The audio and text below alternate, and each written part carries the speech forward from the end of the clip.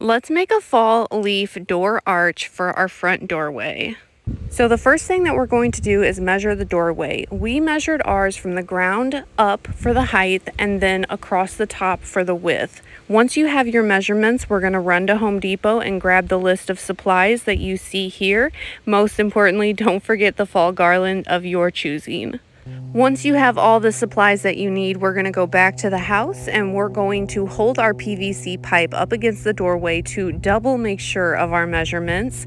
You're going to gather all your supplies together. This is where we put it together and triple checked our measurements before we cemented any of the corner pieces together.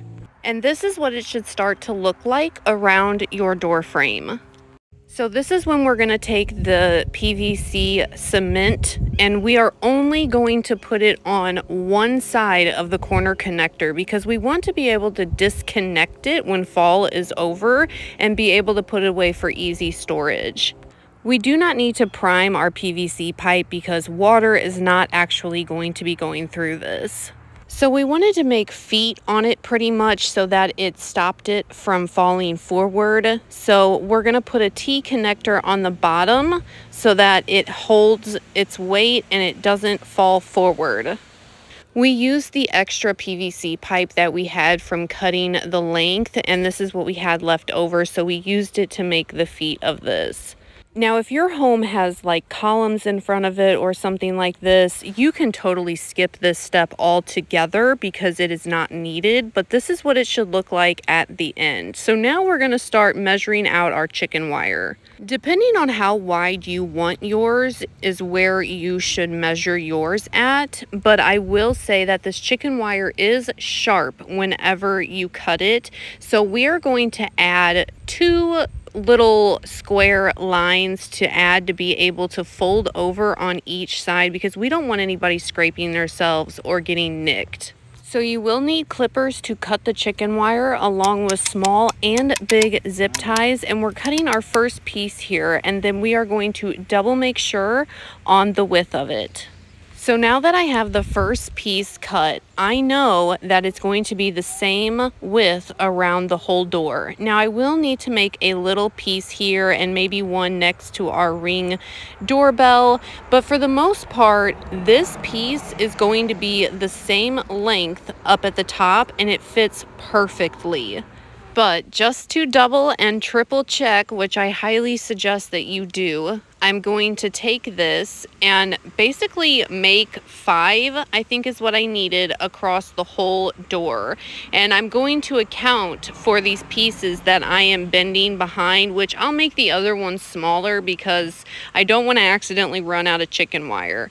But since this one ends here, I'm going to take it and put it up at the top to see if this one fits right in the middle. And surprisingly enough, it did. So all I know now is that I need 1 up at the top, 2 on the sides, and 2 on the other sides. So I'm going to take this and I'm going to need 5 exactly like this same size.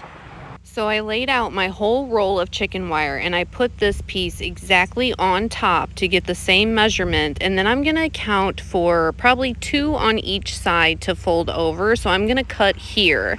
Then I have it to fold over on each side. Now this stuff is sharp. You may need gloves or you can use a wrench or needle nose pliers to take it and bend it backwards just enough to where you can then use your fingers to push it down and stay along that same line all the way down so that it folds over.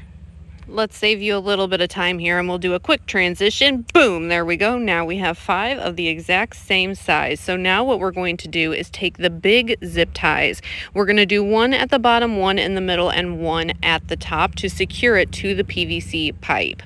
Now when you put on these big zip ties, you want to make sure that they are right next to the PVC pipe and that you're not putting them, 3 or 4 squares out, because if you do that, it will move it either one way or the other. So you want to make sure that you're putting it right there next to the PVC pipe so it stays right in place.